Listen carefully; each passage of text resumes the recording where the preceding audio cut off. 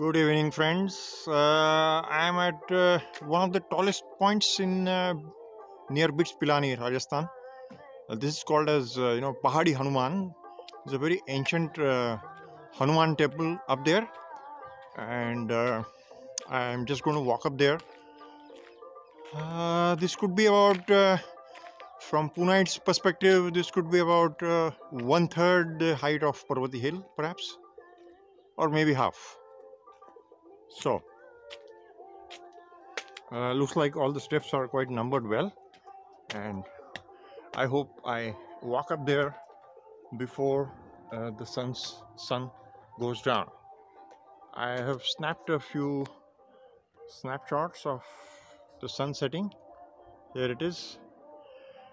So maybe more on the clip when I reach up. I've just walked up half the height of this hill, and you can see the stone quarry. A lot of stone gets excavated from here. You can see, the truck moving there and some activity happening. Okay. All right, let me go up. So I'm just about 3/4 of the hillock walked up, and now the sun is setting finally. You can see it here.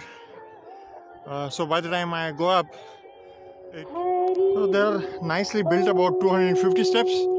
I am just almost on the last step, and I could still capture the sunset. And here we are at the temple now. Okay, let's walk up.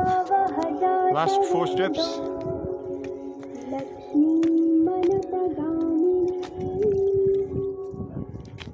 So here is the entrance. I'll walk inside now. So this is a very ancient Hanuman temple, actually. Probably the first one in Pilani. Many years old. Maybe I'll try to find out the history from Wikipedia, perhaps.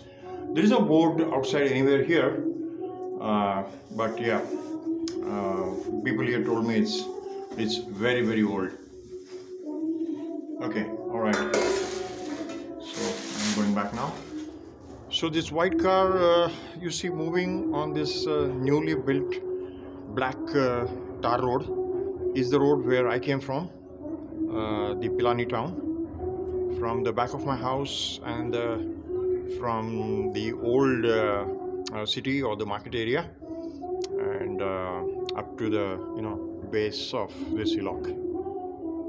Very nice view here, because being in Rajasthan, this is mostly flat, and you will find very few hillocks. So in this area, this is only one. And in Junjunu, the tallest point in Junjunu I've seen is there's another temple which is about 10-15 kilometers ahead of the famous Rani Sati Mandir.